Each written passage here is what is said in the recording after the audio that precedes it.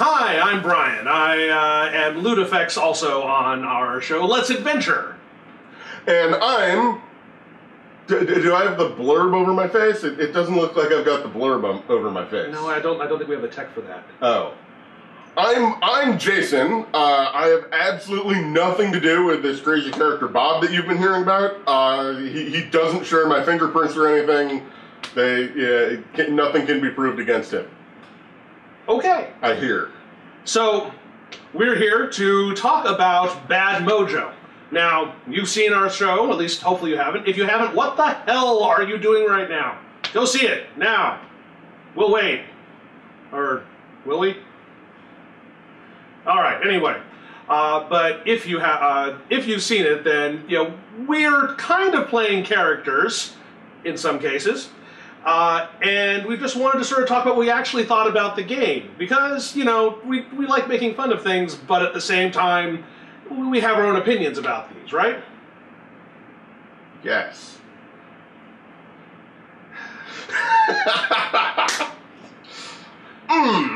Anyway, so when I started the Let's Adventure stuff for Bad Mojo, I said that this was a game when I played when I was a kid, and I was being completely honest. It was a game that I think I played, it was 95, so it's gotta be like when I was in, like early high school or something like that. You're dating us!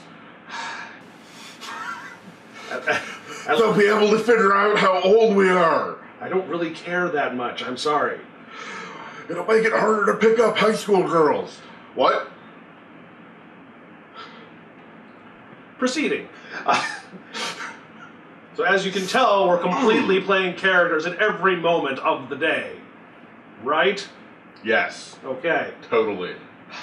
Anyway, but the whole point was that I actually really liked the game. It was really kind of vivid, and even now, despite the crazy crap, the crazy camp value for the entire game, I actually really kind of liked it. I think that it actually does a great job at what it's trying to do, which is like disgust people. And that's actually not easy to do, especially in an era when, the best graphics we had were like dancing babies, roughly. What did you think? I thought it did fairly well at capturing disgusting, crawling through filth. Yep. I was not a big fan of the controls. The controls were kind of awful. That is entirely possible. And everything was overacted, but that made it fun. Yeah. Because that makes it campy, kind of like a bad horror movie. Don't push me, old man! You'll get your rent in the morning. Exactly. Yes. So, actually, interesting point about like the controls and stuff. Back in the day, those were, well, maybe not the best controls in the world, but there was a lot more acceptance of that kind of like tank control thing. I mean, think of like Resident Evil, think of Grim Fandango, which is a little bit later, but still same rough generation plus or minus. Not saying it's good, but, But thank God we got past that phase. That is true. Hey, when Grim Fandango recently released, they had like, I think to the chagrin of, God, what's his name? Funny guy, Tim Schafer, thank you. To the chagrin of Tim Schafer, they took out the tank controls. And many tears were spilt, mainly from him and no one else. So the controls were not perfect, and some of the puzzles were kind of annoying in the sense of like having to push things around. It took you how long to push a pill off of a radio? I don't remember that happening. Is this because you're Jason? Yes. You see what I have to put up with here. Anyway. But yeah, so what is your general thing? Did you love it? Did you hate it? Did you... somewhere in between? Somewhere in between. It was okay. That is a non-committal answer, sir, and I shall not have it. Or maybe I will, but not under duress, under protest. That's the word I'm looking for. It was okay. It was okay. I have no idea what to make of this.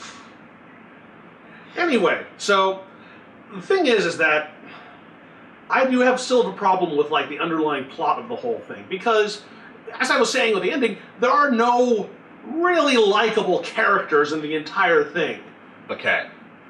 Except the cat. Thank you. Bogart. Bogart. Or was that Franz the cat? Depends on which version you're taking. I think it was Bogart as Franz the cat. Yes. He was likable. He was awesome. Okay. I wanted to pet him. I mean, Bob wanted to pet him. But at the same time, I do have to say that, you know, I enjoyed how campy it was. And actually, something you may not know, the whole point of that era of full motion video type of games was the fact they didn't really know the medium very well yet. So they were actually telling them to overact as much as possible, because if you think about it, you know, you have this like tiny little screen there, which you have to make seem big and, you know, act well and stuff like that. And they certainly got that performance out of them. They did. I even turns out that the guy who played Roger in this actually went on to be reasonably successful as a voice actor. In fact, in the recent game, the Back to the Future game by Telltale, he was actually, I believe, George McFly. That sounds right. And you can tell, like, even the first thing, if you go and watch that, or I put a clip here or something like that, that he actually kind of sounds like George McFly when he just is using his normal voice, and that's kind of awesome. So as much grief as we give him, I have to say that, you know, he is probably a pretty cool guy, and we don't hate him. Correct. You can add more here, too. It's not like it's just me ranting about this. Yeah, no, I agree. They, in a additional video included with the game, they discuss that they intentionally asked them to overact, and they definitely did that well. That was what they were supposed to do, and, yeah, it made for a campy good time.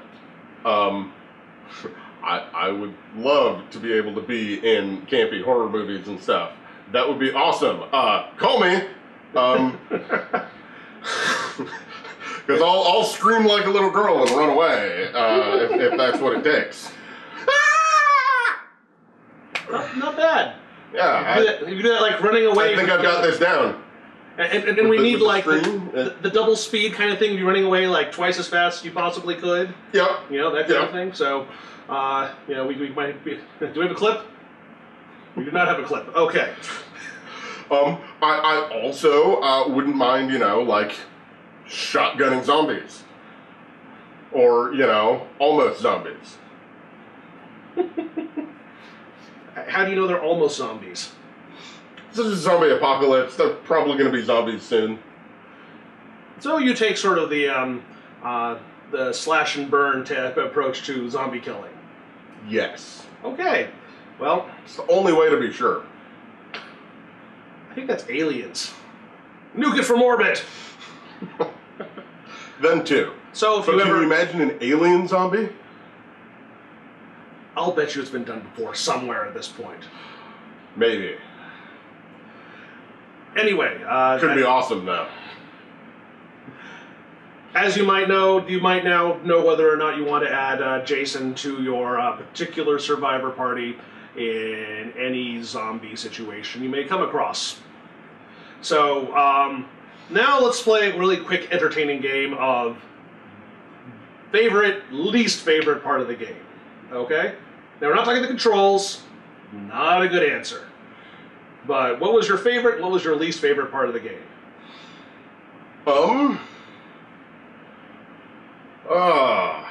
I've got 3 possibilities for favorite part of the game. Okay.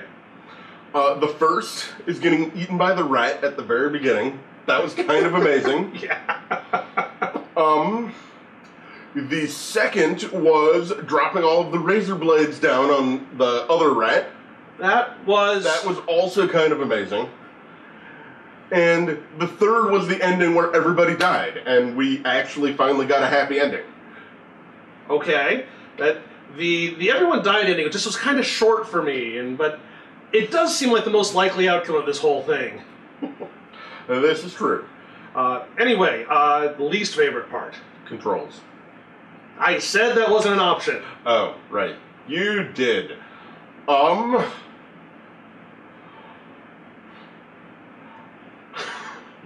So, my least favorite part, other than the controls, was the pipe nexus, where there's like 8 different ways out and no easy way to tell which pipe is the one you're trying to go to. So you're like, okay, let's go in, and let's try turning 1, and no, that didn't work. And every time you enter the nexus, you're facing the opposite, like you come in and you're facing that way, which makes sense when you realize that's happening, but when you don't realize that that's what's happening, and so you're then, oh, let me try going 1 to the right, oh, let me try going 2 to the right, and where the hell is this?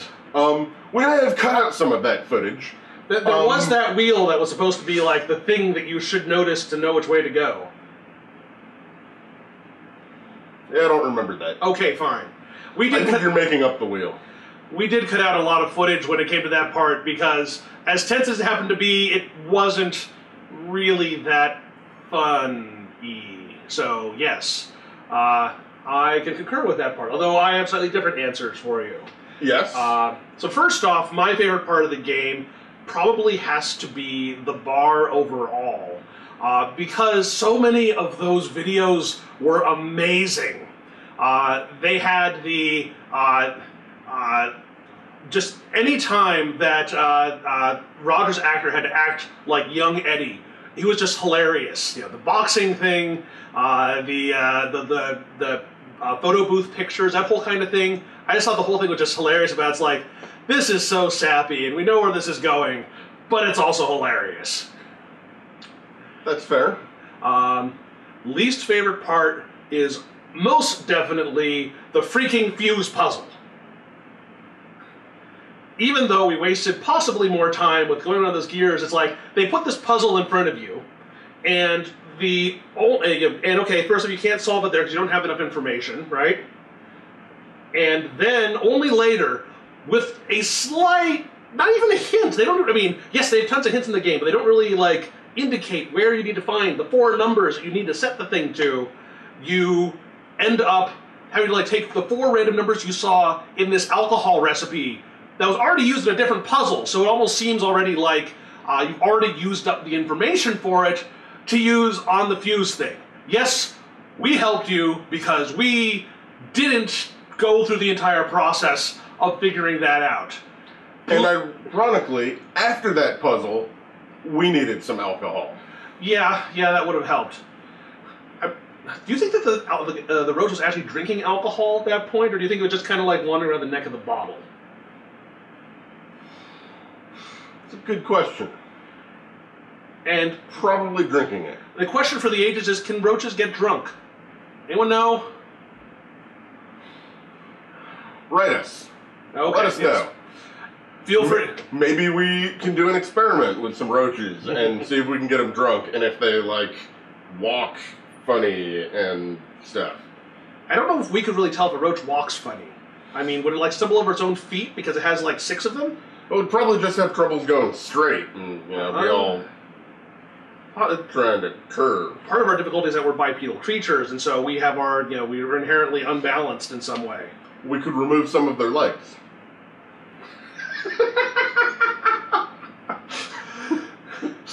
Always an answer to every question. I try my best. I'm a problem solver. Well, thank you very much. So, that's roughly what we thought of the game. We wanted to make this video partially because I don't know if the developers ever will see this or ever want to see this, or are currently cursing our name and deciding to, throw all kinds of general sharp objects our direction.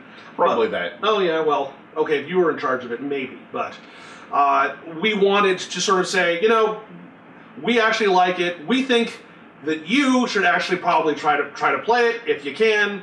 We've given the link on the video. It's from goodoldgames.com. Or GOG.com, as the case may happen to be. And, you know, it's like $6, so it's probably worth, like, I mean, if you spend that much on, like, an infinite runner on your phone, it's probably worth that at least. So, I think it's cool. Any recommendations offhand? I did get a call the other day from someone looking to hire a hitman to take out these two guys who'd done some sort of a Let's Play, but it didn't really sound like my thing because I wouldn't want to take out video game players. Fair enough. I appreciate your candor. Anyway. I mean, I heard that Bob got a call like that. Anyway, so that is what we really thought of Bad Mojo. Hopefully you found this interesting, and hopefully you'll watch more Let's Adventure in the future. We will shortly, not sure exactly when, but we will shortly be releasing our next one, which is going to be Darkseed. Now, if you haven't heard about that, you should either look it up or wait for us to do it for you. And in that case, here's a quick clip of some of the stuff that we may have for you. No guarantees.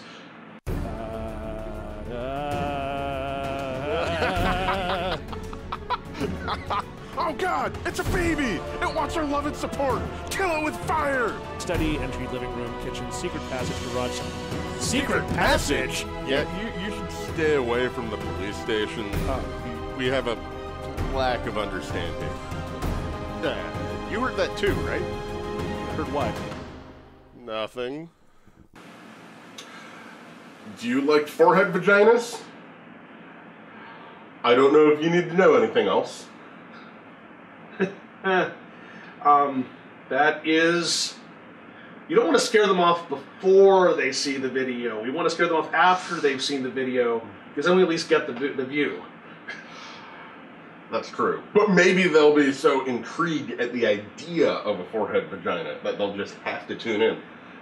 In short, H.R. Geiger, things get weird. So, go for that. And awesome. And awesome. Fine. Yeah, you'll see what happens then. Anyway, until next time, have fun, and we will see you around. We can stop doing this now.